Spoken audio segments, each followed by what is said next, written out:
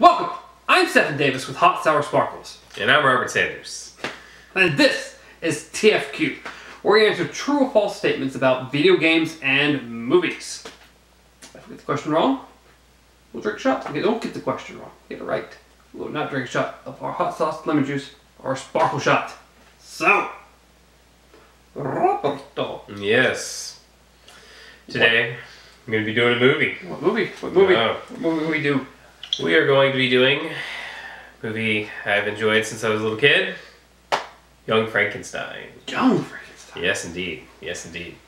And your first question today of this awesome Mel Brooks movie is: the shifting hump on Igor's back was an ad-libbed gag of Marty Feldman's. I feel like I've seen this movie once. Yes. With you. Yeah. Probably. So good. So good. I remember most of it. Yeah. If any of it. Yeah. Last thing I remember seeing with Frankenstein was the new Frankenstein. Oh yeah, with Daniel Radcliffe and Professor X. Yeah. That guy. I know his name. Yeah. I know what it is. Even though right now I don't know what it is. He's from Wanted. Yeah, he's from several things. Yeah. Most famously now, Professor X. James McAvoy. There we go. Yeah, all right. That's all I had to say, and I had it. I was thinking of that Deadpool line where he's like, Patrick Stewart or James McAvoy. These timelines are so convoluted. Yeah. We don't understand them. No one understands them. You know, it's all good. But It's yeah. important. So we're gonna say true. You gonna say true? It sounds fun. Sounds fun, whether it is or not. Yeah. It is true. Yes. Yeah. Apparently he had been shifting it for days, and eventually the cast members noticed. So then they were like, okay, we got to write it into the movie now. Okay, are you ready for the next one? Yes. Number 2. Number 2. The original cut of the movie was almost twice as long as the final cut. Batman v Superman was almost 6 times as long for the final cut, where they cut most of the movie out.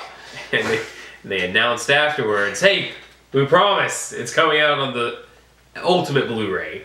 That's coming out soon, is it not? Yeah, it does come out soon. Yeah. I feel like I need to see it. Yeah. It's getting a theatrical release. For a day. Yeah, I think not doing that. I think they had one last week, and I think they're supposed to have one this coming week. Really? One each day. No interest. I'm not spending any more money in theaters on that. I agree. I agree, but I feel like I need to see this extended rated R cut. Yeah. Let's see.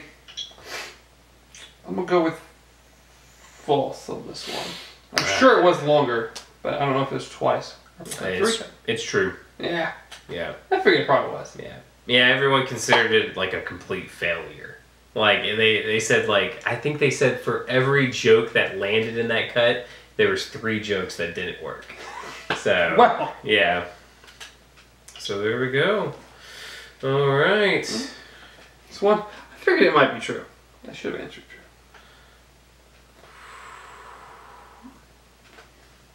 At least it's that one.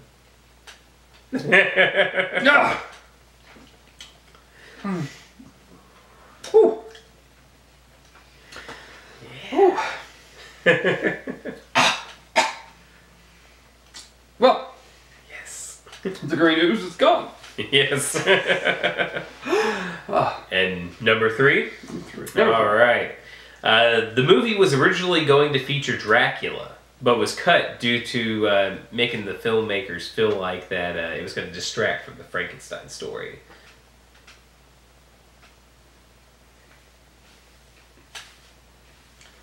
It just seems odd.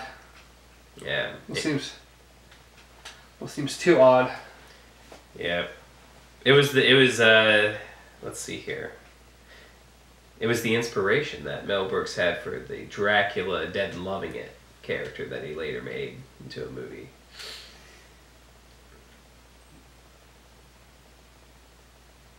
Liam Neeson? Who's that guy? The old guy with the white hair from the Naked Gun movies, who was also in the scary movies. He played Dracula. You remember that movie? No, I do not. No? I don't Oh, think it's it's Liam pretty Neeson funny. either. It's not Liam Neeson. I was like, it's not him. I was like, it's the other guy. That was Magoo. Yeah, I know the actor you're That talking would be about. pretty funny. And I don't Liam know. Neeson. It's Nelson Neeson. It's close. It's something like that. I don't remember his name. I don't know. I should know it. I can't. But you're think of right. It is similar. it. Yeah. But it's definitely not I always Liam get it Neeson. mixed up. Liam Nelson? I don't No. know. I know his name. Yeah. It's frustrating that I don't remember.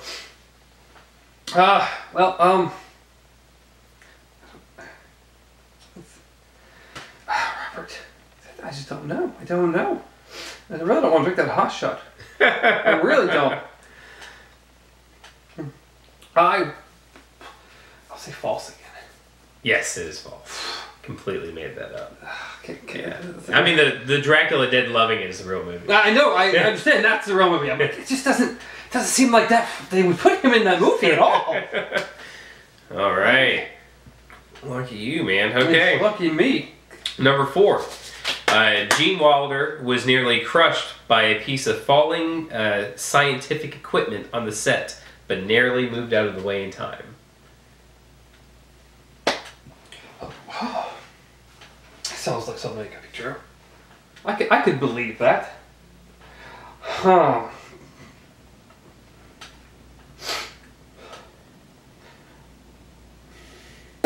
Whether it is true or not, I do not know. Gene Wilder's good though. I like Gene Wilder. Yeah, he is good. Is he still alive? I guess he is. Yeah. Yeah. Is he still acting? I don't think so. Maybe at the retirement home. He's old.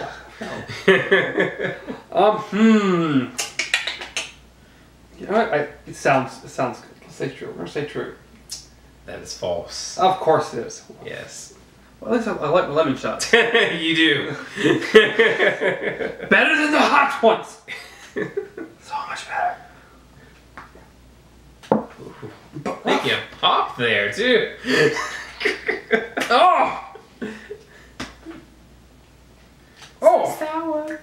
Super sour. Oh, I'm making that bad. Oh! You prepared? Of course. All right, last final. one. Final question.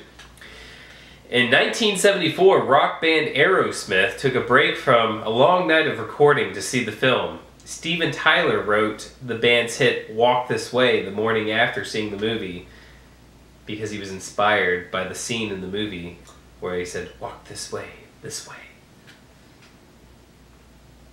This is way out there.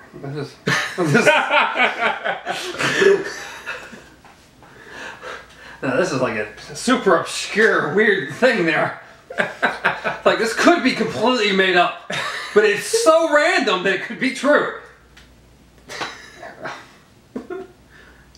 It's a good song. Yeah. Walk this way. That's a good song. Aerosmith in general. Yeah. Yeah, I think they're having a reunion tour Yeah. or something. I heard Steve Tyler's or like a farewell tour. I think it is. Is I it? think they're finally retiring. I mean, Officially. he's had like 4 throat surgeries or something like that, I think so. He's old. He's very old. Yeah.